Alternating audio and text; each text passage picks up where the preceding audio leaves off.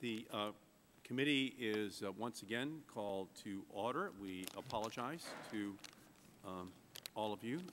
We had as members to run over to the House floor to cast 3 votes, but I think we can have an uninterrupted period of time now to move forward. So, Mr. Miller, let me ask you this. When, again, just to recap, the fraudulent letters were sent out earlier in the month of June of 2009. And on June 22nd or 23rd, it was clear that these letters were fraudulent.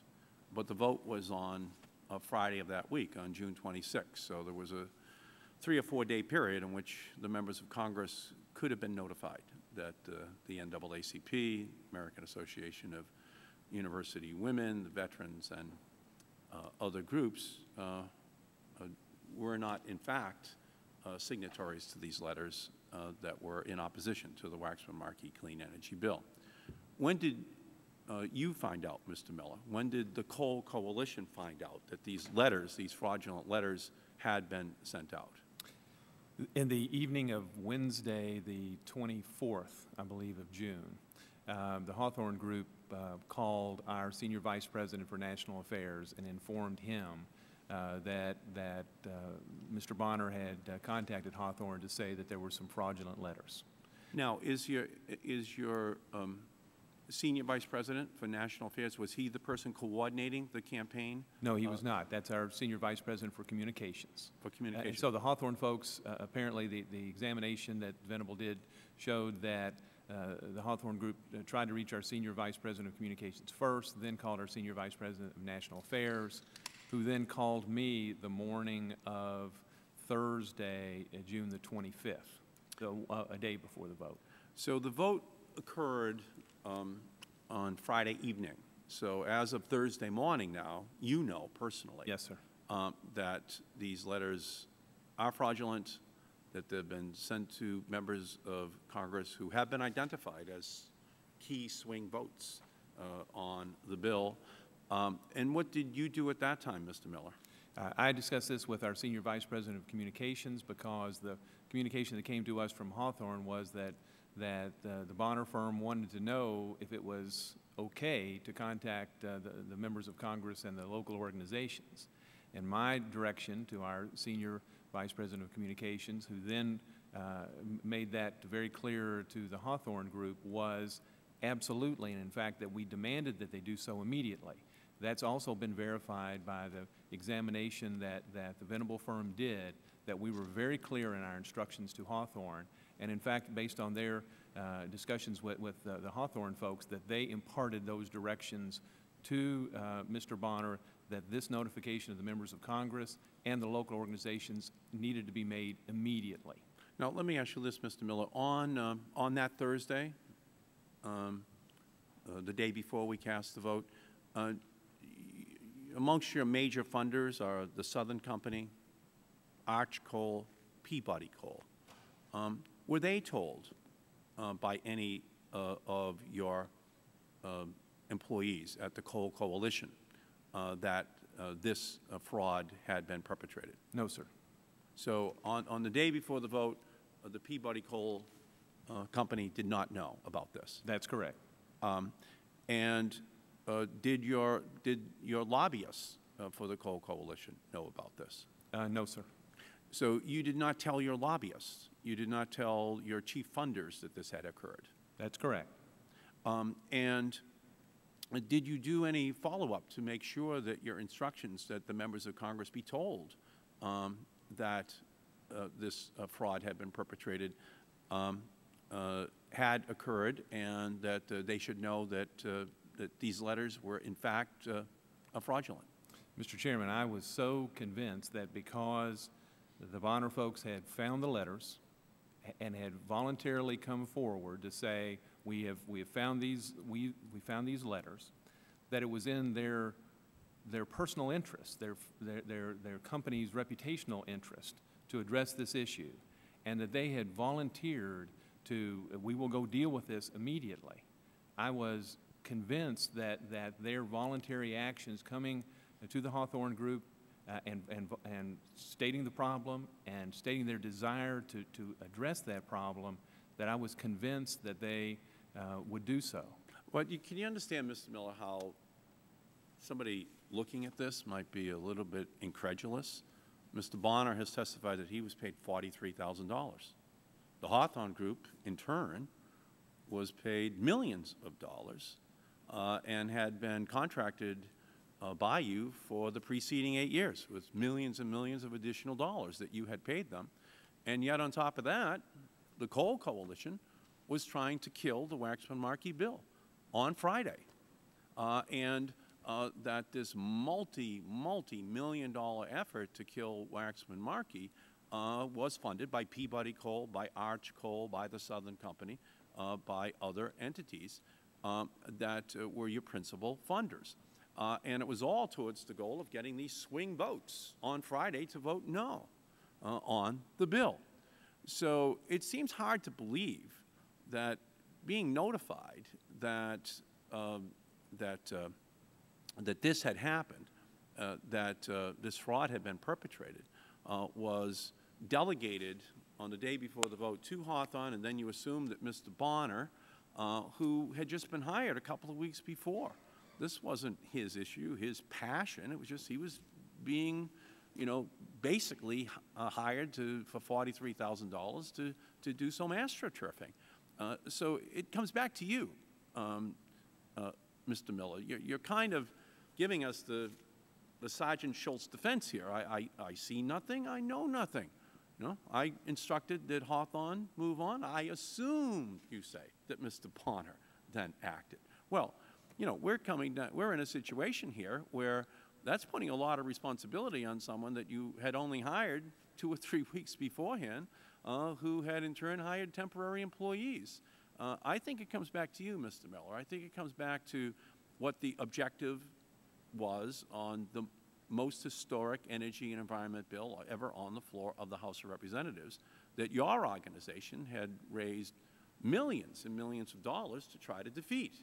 And I think that your responsibility, and I'll put it right on your shoulders, your responsibility was to ensure that the members of Congress knew that this information was fraudulent, or other people in your lobbyists, your communications people. These are the high-paid people.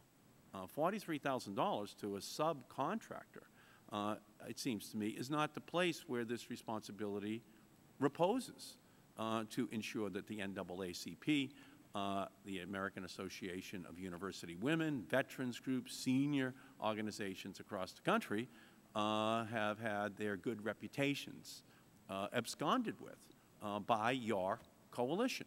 So what responsibility, Mr. Miller, do you think you shoulder now in retrospect? Because I'm putting it on you, and I'm not going to allow you to say you assumed that it would be in Mr. Bonner's best interest to clarify this, because he's very far down this communications food chain.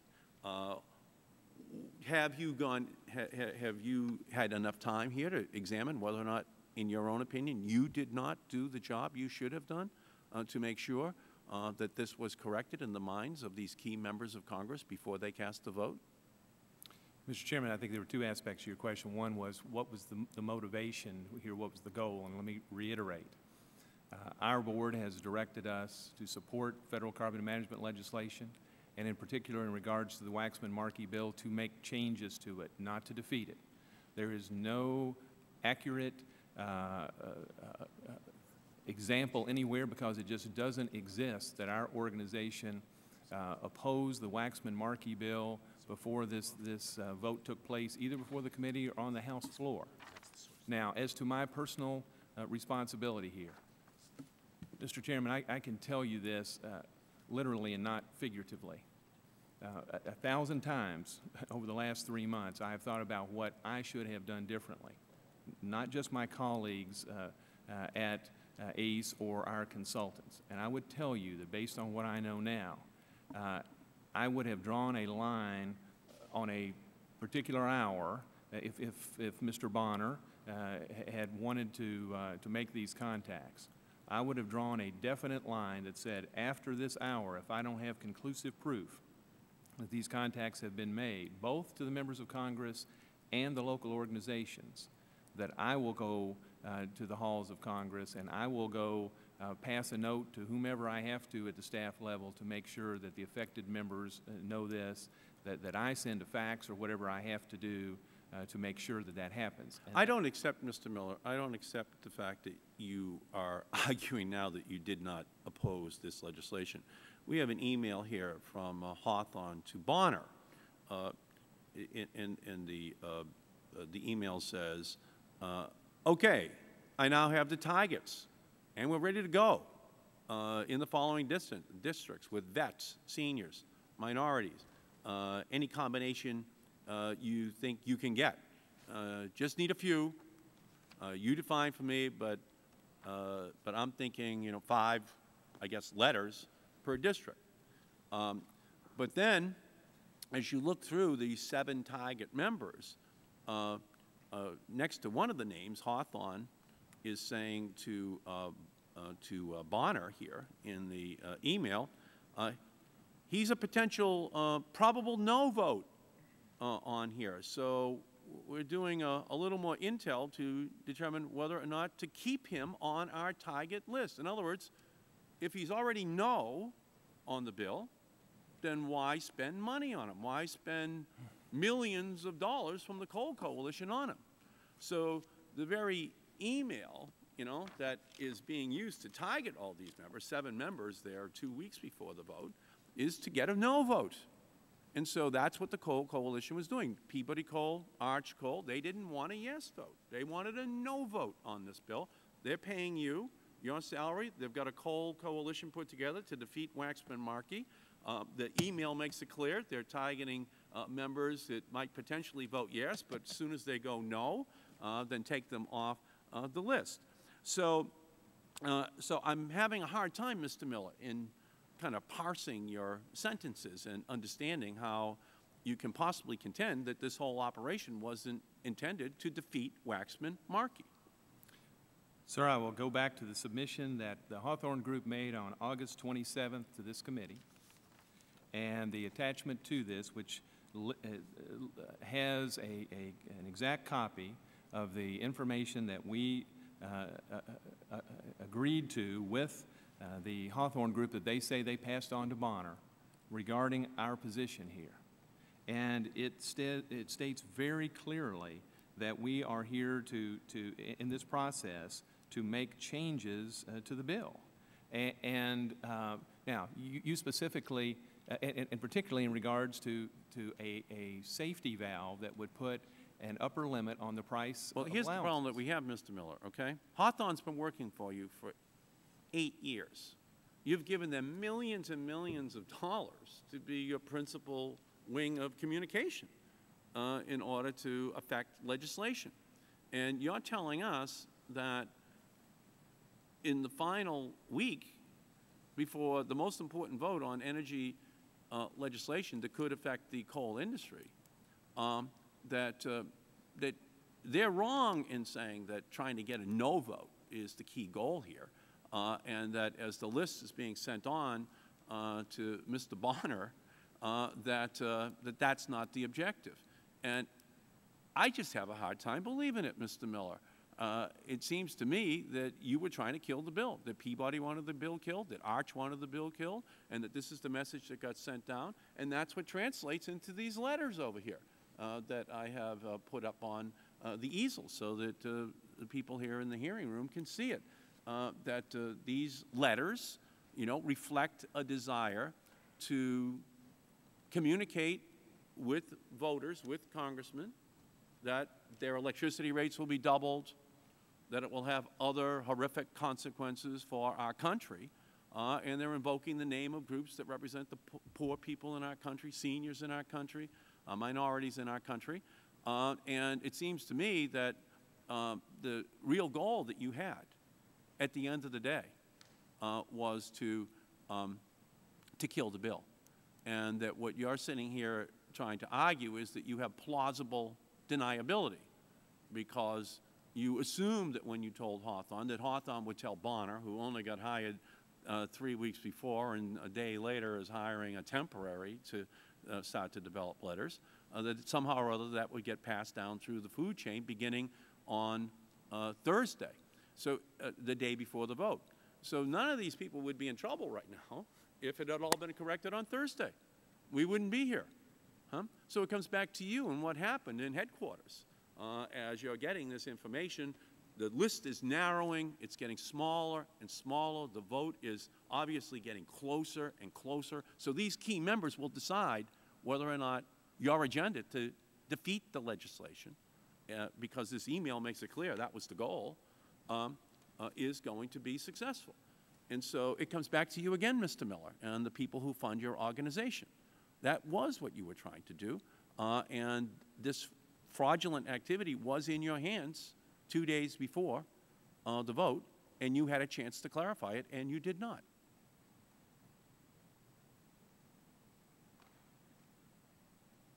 Is there a question there, sir? I'm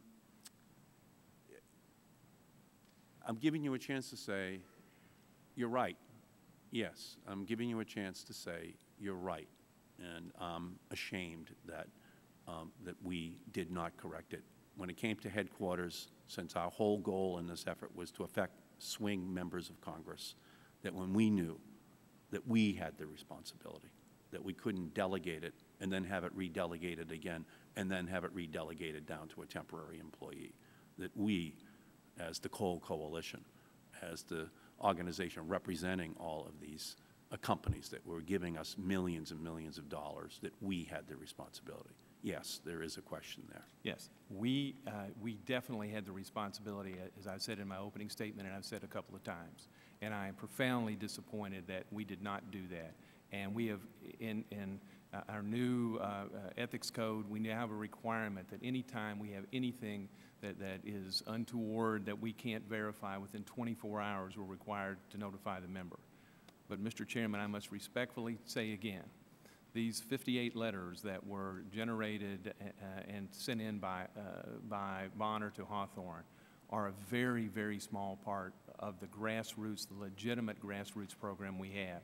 One of the things that we filed with this committee in our submission to you yesterday was the telephone scripts that we used, and that we generated thousands, made opportunities available for thousands of constituents to touch base with their members. And if I might just take a few seconds to quote, the America's Power Army supports the timely adoption of legislation that reduces carbon dioxide and other greenhouse gas emissions, protects consumers from unnecessary increases in energy costs, promotes energy independence, and encourages the development and deployment of cleaner technologies. Underlined in the text, this climate bill needs changes to make sure all that happens. One of the most important changes would be to protect consumers, is to put a limit on the price of emission allowances. This is what thousands of telephone calls we encourage folks to say, and thousands of telephone calls to targeted members. Never to just vote no on this bill, but to make changes. And Mr. Chairman, you and others, Mr. Waxman and others on the committee, were working diligently in the hours right up to the vote, seeking changes to the bill to secure votes, because it was not clear at all until the day of the vote that there would be enough votes to pass. And so we were very clear that the policy situation at place here made it possible for additional changes to be made in that legislation. Okay, I'm going to recognize Mr. Inslee. All I can say to you, Mr. Miller, is that it was in the interests of the Coal Coalition for these members to think that the NAACP, veterans, seniors, and women's groups were opposed to the bill with 48 hours left to go, and that you had a chance to clarify it, but your goal was to defeat the legislation.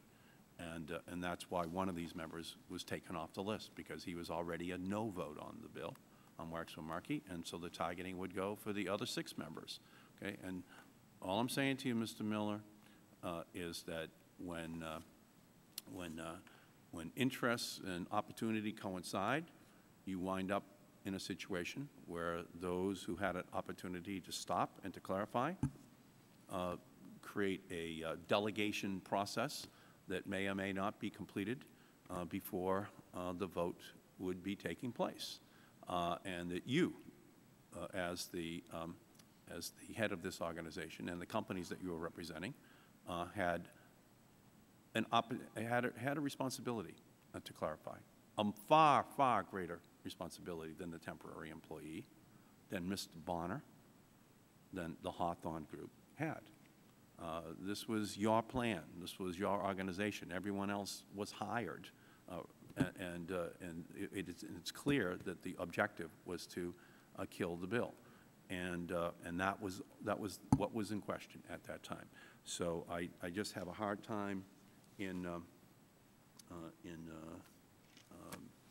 accepting your explanation, because I think that 24-hour, 48-hour delay was just enough to perhaps contribute to your victory in defeating the legislation. And therein lies the real problem here, where it keeps coming back to you. Let me conclude there and turn to the gentleman from Washington State.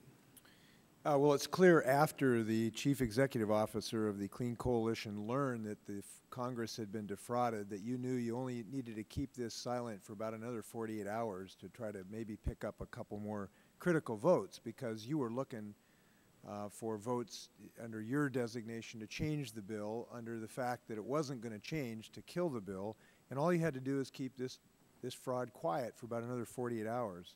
So I want to ask about your participation. Your entire goal of your organization is to influence Congress. Is that right?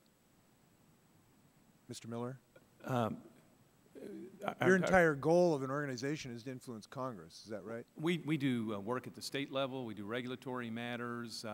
We do general education of the public. So the direct federal lobbying has, in fact, only been part of our portfolios since April of 2008 over the 16-year history of the organization. What I want to get at is that this isn't some peripheral responsibility. You're the chief. This is the big enchilada, the major leagues of climate change legislation. And on June 25th, you would describe it, your highest priority was to get Congress to do your bidding. Wouldn't you say that's correct? Our clear direction from our board was to seek the adoption of federal carbon management legislation that could include a mandatory cap-and-trade program, so long as it adequately met a number of principles that we had publicly been articulating for well over a year. Well, I'm just trying to get at your individual thinking on June 25th. The hottest thing on your plate on June 25th was trying to influence Congress on the Waxman-Markey bill. It wasn't worried about the overhead of your computer system in Dubuque or something. Isn't that right? I mean, this was the hottest thing in your personal agenda. It's your whole reason for getting up in the morning that day, wasn't it? The highest priority of that particular day was to continue to seek changes to the Waxman-Markey bill with a particular focus on trying to get a That's what I'm getting at. So that day, you knew that Congress had been defrauded. You had paid lobbyists physically present on the Hill trying to influence this legislation. And instead of picking up the phone to call your lobbyist, who is under your direct control, or sending them an email telling them to get to Representative Perriello's office and everybody else had been defrauded as their first order of business that morning, instead of doing that, your testimony is you passed it off to some subcontractor and told them maybe they should talk to the people. Is that your testimony? No, it is not my testimony. We didn't say may do this. We say insisted do this, excuse me. Do this now. And did you tell them to do it by 10 o'clock that morning?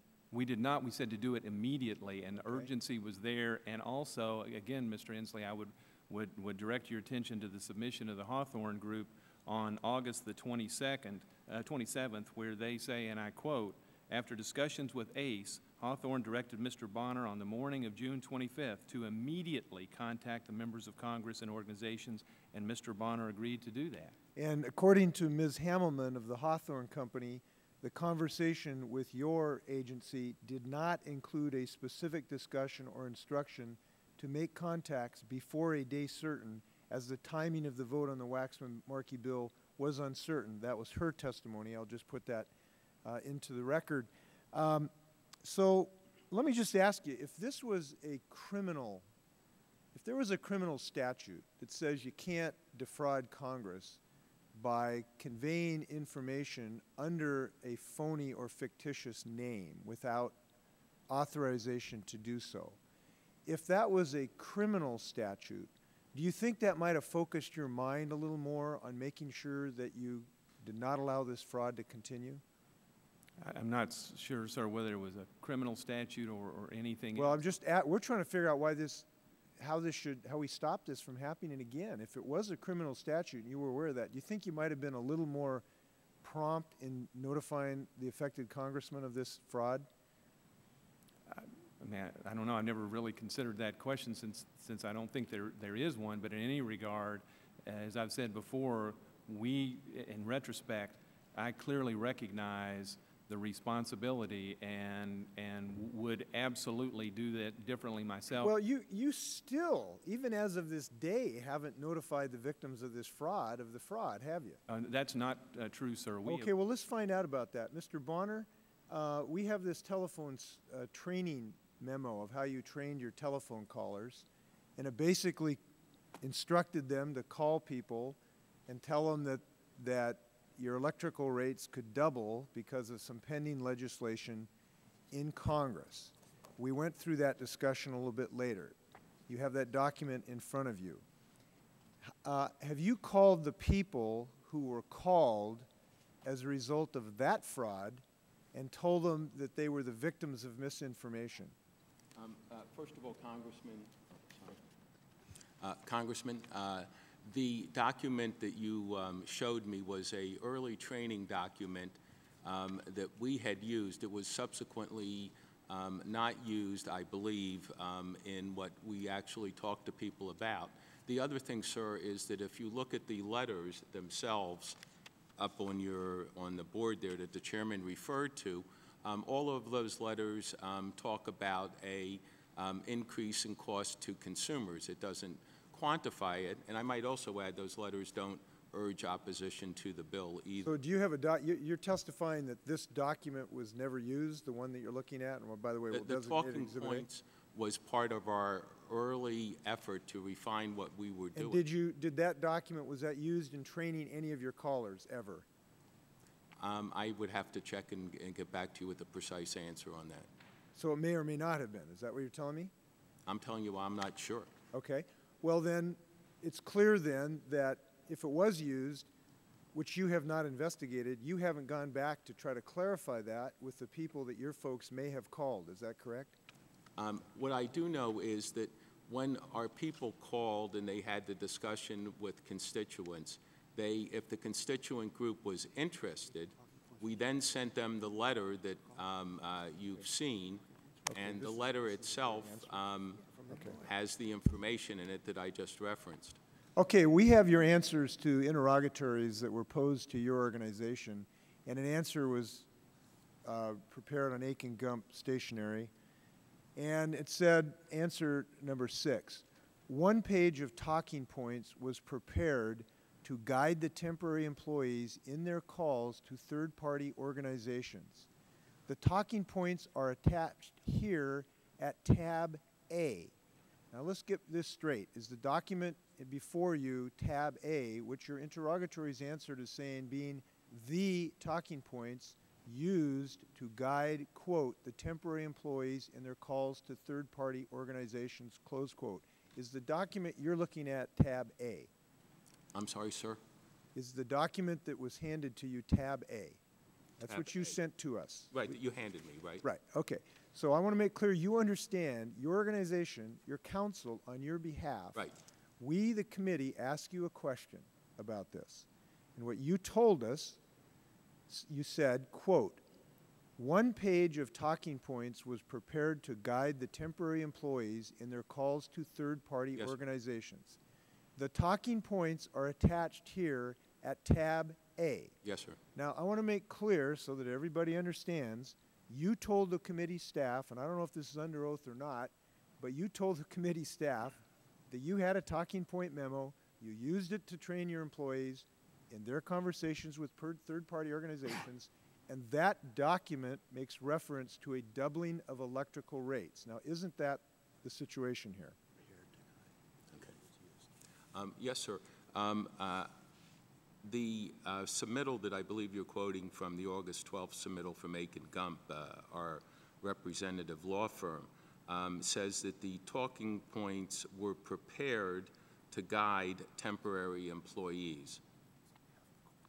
And so, sir, what I'm saying is I don't know, and we certainly will get back to you whether that was used or not, but what I do know, as a matter of fact, is that what went to all the groups, all the 43 groups that wrote that were legitimate, as well as the fraudulent letters, all did not contain, none of them contained any reference to a doubling. That's great. I'm not asking about the letters. I'm asking about the phone calls. We ask you what you used to train people. You sent us tab A. It said it made reference to doubling electricity. You haven't sent us any other tab B. You haven't sent us any other training document, have you? Well, just answer yes or no. We really have limited time here. well, I'm trying to give you the best answer I can. Let me just ask you, did you send us any tab B, C, or D of other training documents? Mr. Chairman, if Mr. Inslee wants to ask about. Excuse me, could you identify yourself, sir? Yes, I'm Stephen Ross from Aiken Gump. Could you speak into the Yes, microphone, sir? I'm Stephen Ross from Aiken Gump. If you're asking a question about the letter that we wrote, we'll be happy to respond. I don't think it's fair to ask Mr. Bonner, who was not the author of that letter, about that kind of parsing. Well, let me just ask you, you are Mr. Bonner's attorney, is that correct? Correct. So let me just ask you, did you send us any tab A, B, C, or D of any other training document other than was referenced in your letter of August 12, 2009? If you look at our letter, I think we describe it as a document that was I really appreciate, you should be a lawyer to know it helps to answer the questions. I do Did know. you, sir, And I do send know us that not any every tab question- A, B, C, or D of any other training document other than tab A that made reference to doubling electrical rates? That's a simple yes or no. No, there's no other tab. Thank you. That's all we need, sir. I'm going to ask Mr. Bonner a question.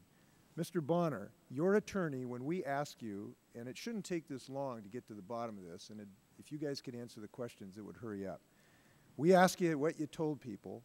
You told us that we had a training document. It made doubling electricity part of the discussion, and you did not provide us any other training document other than that one. Is that correct? What's correct is what Aiken Gump submitted to you. As Steve Ross just told you, they're prepared to give you further information as you would like. Okay. Now, it appears from this, to me, highly likely, under these circumstances, that at least some of your employees called people up and tried to scare the dickens out of them, telling them that there was a potential that their electrical rates were going to double as a result of some legislation. Now, have you tried to find out who was called and told that so that you could make that right and let them know they were defrauded about that misstatement?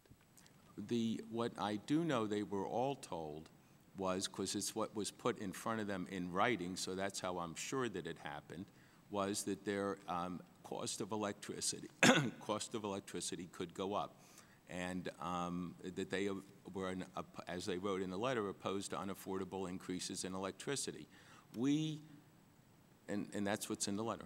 So, Mr. Miller, having heard of this, that the people that you paid, according to their lawyer, used a training document to train their people to tell citizens of this country that their electrical rates were going to double potentially if this legislation passed, have you taken any action to fix that misrepresentation that took place, at least at your initiation?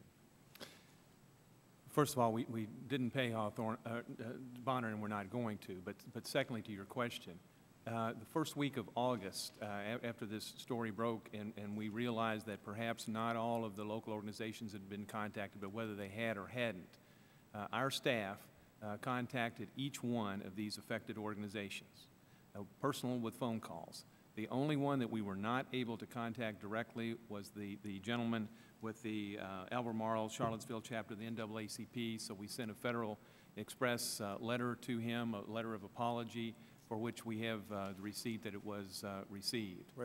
So we absolutely expressed our deep apology to them for what had happened. We couldn't apologize for the doubling number here, because the first time that we knew about that, we could have later on, but I suppose, but we didn't know anything about the fact that the Bonner folks may have used this doubling thing and until we just recently seen the submission. Okay, so are you going to try to cure that misrepresentation now with the people who were given that misrepresentation?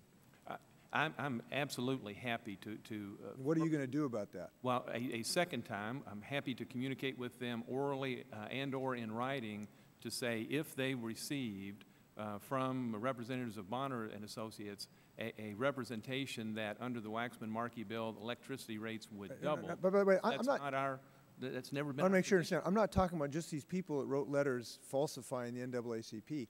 I'm talking the people that could be thousands of people that Mr. Bonner's organization called and tried to defraud them into thinking their electrical bills were going to double as a result of this legislation. I'm talking about those people that got the calls. What are you going to do to tell those people that they got a load of bunk from this organization using your money? What are you going to do about that? The investigation that Venable did showed that of the 58 letters that Mr. Bonner's firm obtained, that 44 of those were legitimate letters that these entities submitted. And Mr. Miller, I'm sorry to interrupt.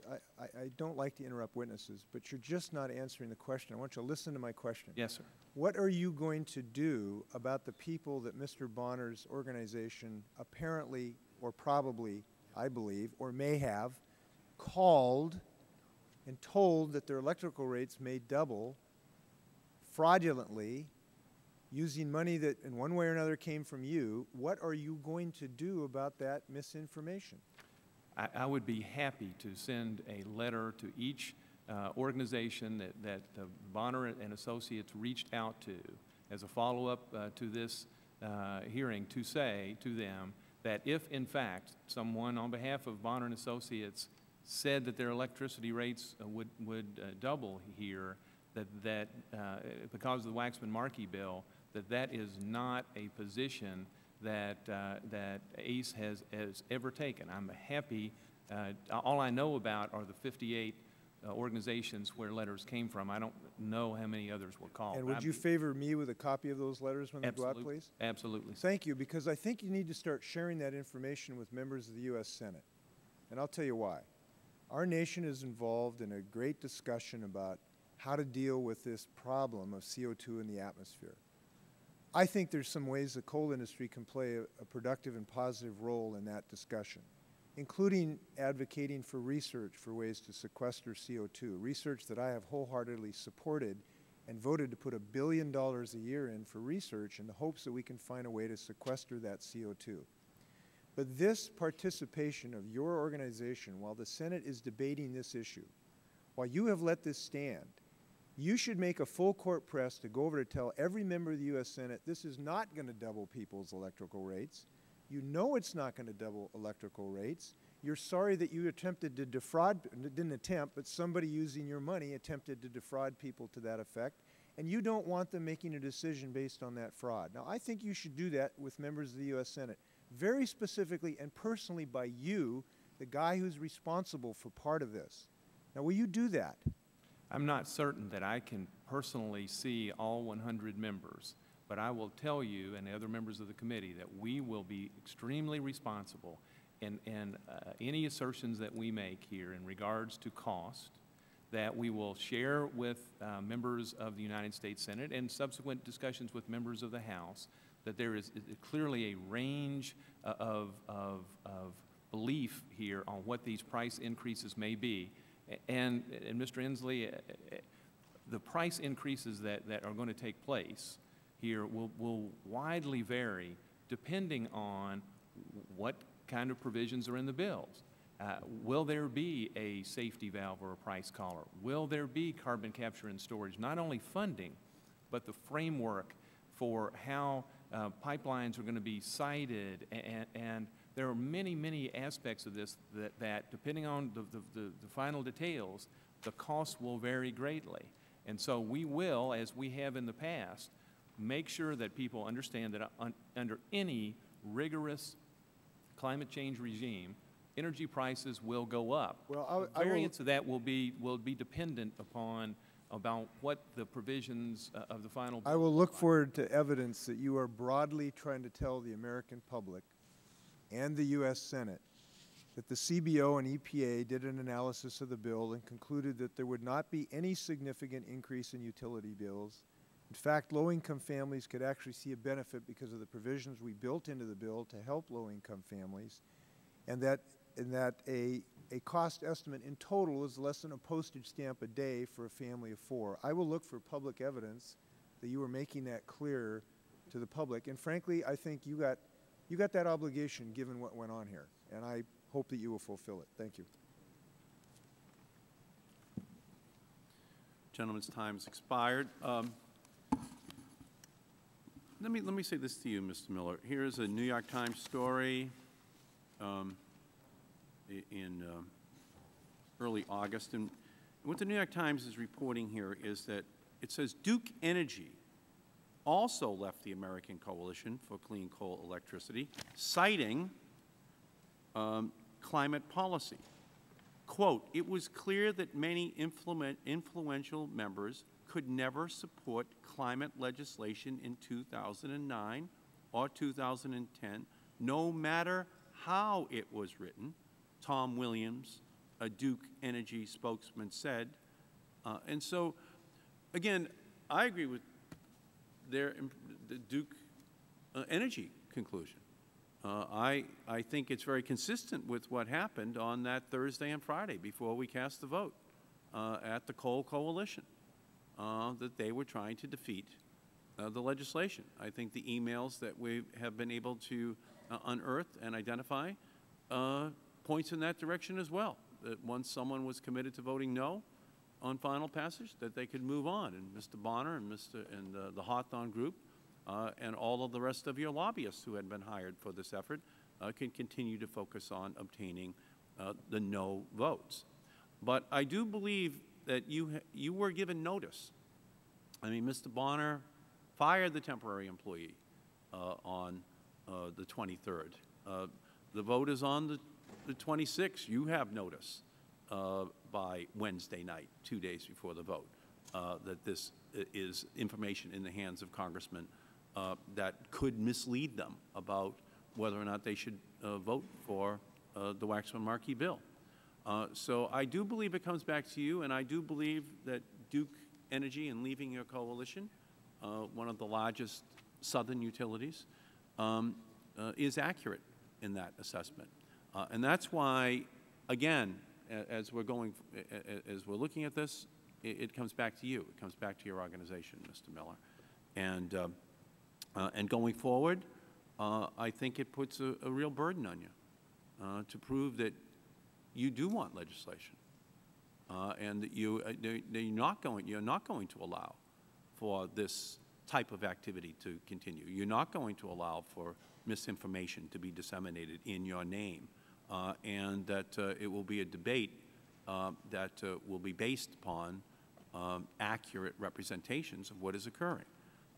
Because by far the greatest responsibility is on your shoulders, given the fact that you knew 2 days before the vote. Because this was an agenda that I think Duke Power and I, at least, believe was aimed at killing the legislation. And that in 2009 and 2010, that if that could be achieved, then that would be the goal. So that's my conclusion. I don't know, Mr. Inslee, if you have any concluding statements that that you want to talk about at this time. I guess my only statement would be this. Everyone is capable of making mistakes.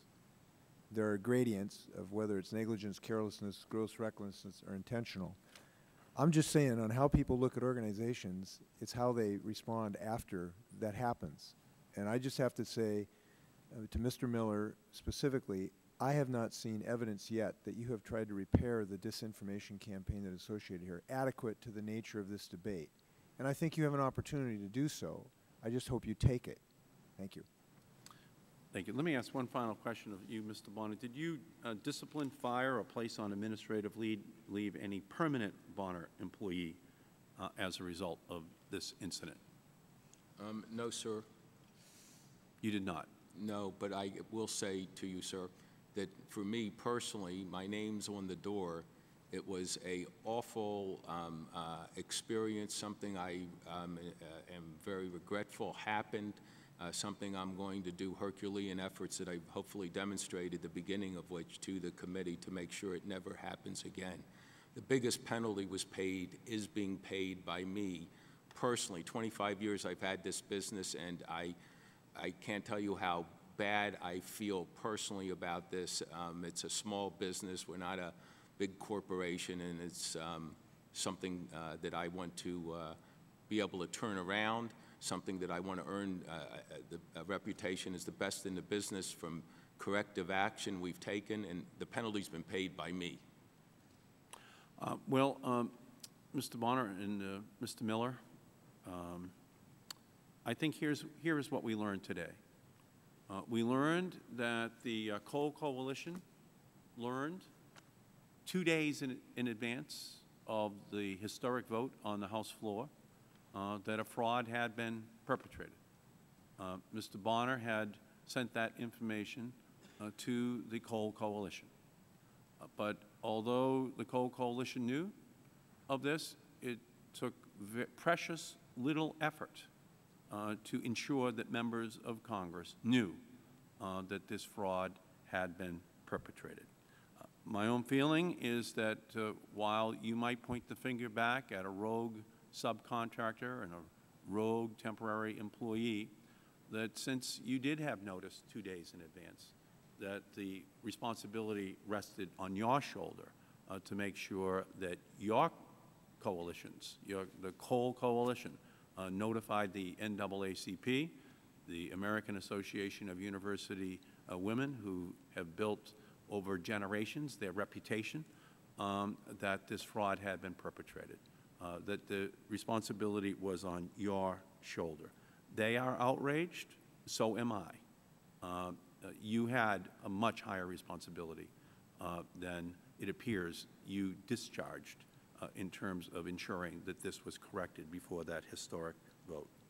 You know, the ultimate question is framed by Senator Baker 35 years ago is still relevant here.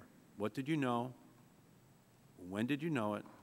And what did you do in order to correct what was obviously wrong that was occurring under the guise of your responsibility? And so that's really, in my opinion, what you have to conclude that occurred here. The goal from the record was that it was to obtain no votes, opposition votes to the Clean Energy Bill. And as soon as that no vote was obtained, that the focus went on other members. It was clear that it was going to be a very close vote.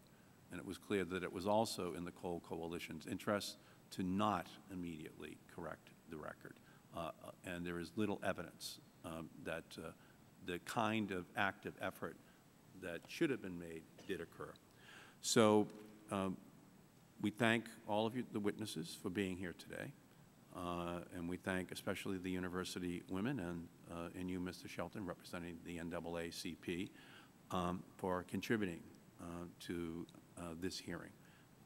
We are going to proceed now for the rest of the year in trying to develop legislation that truly goes to the heart of the responsibility that we have in order to protect our planet. It is running a fever. 40% of that fever has been created by coal that has been burnt in our country and around the world.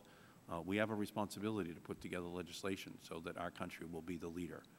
My hope, Mr. Miller, is that your coalition will decide that you want to work towards getting yes votes and to do so in a way that makes our country the leader, and that the impression that Duke Energy has, and I think many others, that you do not want legislation under any circumstances in 2009 and 2010 is wrong, and that we not hear again information about the science that is being questioned by your organization, the doubling of electricity rates, the outrageous information that has been coming forward is repeated. And so that's the hope that we have, that we can work together. But this hearing, I think, has helped to illuminate the pathology that unfortunately existed in our political system in the first 6 months of this year in trying to debate this issue. And perhaps in some way this hearing is going to help going forward to make sure that it does not occur again. This hearing is adjourned.